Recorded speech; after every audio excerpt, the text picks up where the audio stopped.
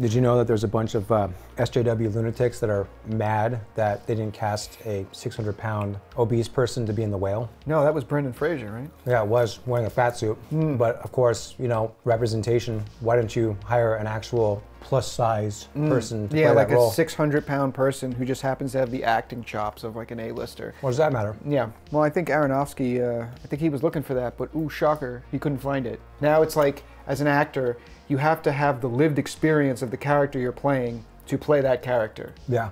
Which is essentially taking away what an actor is. The craft of acting is pretending to be something you're not. Look at like Tom Hanks, right? Guy wins back-to-back Oscars. One for playing a gay guy with AIDS, and then one for playing a mentally challenged guy.